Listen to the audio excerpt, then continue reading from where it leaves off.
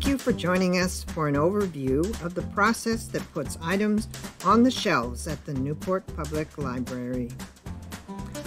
Most items are purchased after review in professional journals and as replacement for worn or lost items.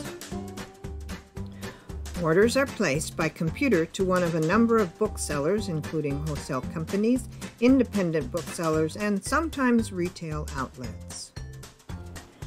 Orders usually arrive within 3 to 5 working days via one of the regular shipping companies.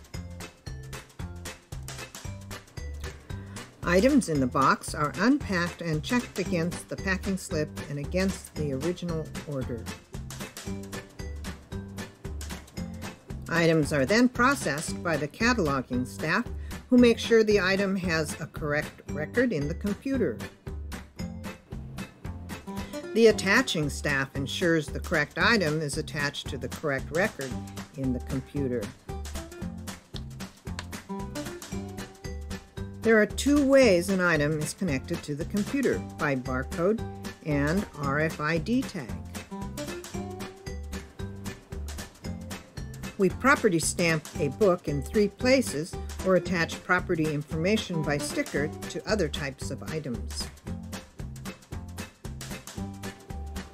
We also print and attach a spine label, which indicates where the item is to be located in the library. The item may also receive one of many special markings, such as for mysteries, westerns, large print, Spanish language, young adult, or science fiction. Final processing includes protection, either with laminate for soft cover books or book covering material for paper covers. A small green dot is added to items new to the collection, along with a month sticker to indicate when the item was processed. The final check via the RFID tag ensures that the item is correctly processed. We clear the item processing status, and it is now ready to be enjoyed by a patron. Thank you for joining us through this many-step process. We hope you will enjoy the vast array of items, programs, and resources the library has to offer.